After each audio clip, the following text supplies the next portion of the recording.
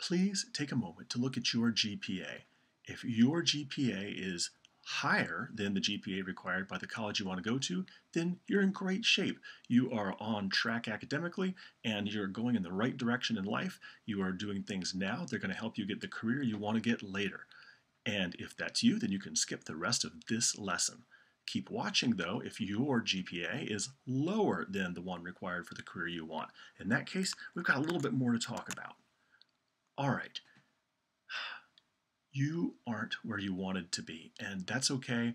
That is going to be something that you can work through, that you have control over, and you can fix it while you're still in high school. But just going to talk a little bit about some strategies that are going to help you fix it while you're still in high school. You aren't where you want to be right now, and I do want to talk about the idea that you have control over your grades. I have been sitting down with students for years and years and years with low GPAs and asking them this question.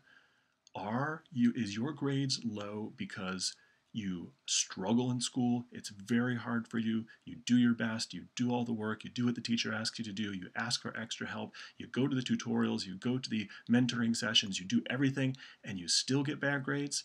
Or are your grades lower than they should be because you just are not really putting enough of yourself into it? Or is it possible for you to pull up this GPA or not? I've been asking students that question for over 10 years. I've never had a student tell me, no, it's not possible for me to have a GPA any higher than it is. I'm doing everything that I possibly could. So that is intended to show you that you have control over what it is that you do in school. This is something within your power. And I know school sometimes seems unconnected to the real world. It seems like you're never going to get through it. It might seem boring at times or just seem frustrating. There might be all kinds of distractions around you. There might be things going on that are taking you away from the focus on school that you know that you should have. There might be friends with issues. There might be family issues. You could be facing all kinds of things. And I want to remind you that life is full of events that you have no control over. There's a lot of things that happen that you can't stop from happening, that you didn't want to happen, that just happened to you. And unfortunately, those things just occur. And there's ways to just get around it and go through it and get over it and get the help that you need from people who care about you. But ultimately, it's your life, and it's the life that you want to make for yourself. So the next point is school is your ticket.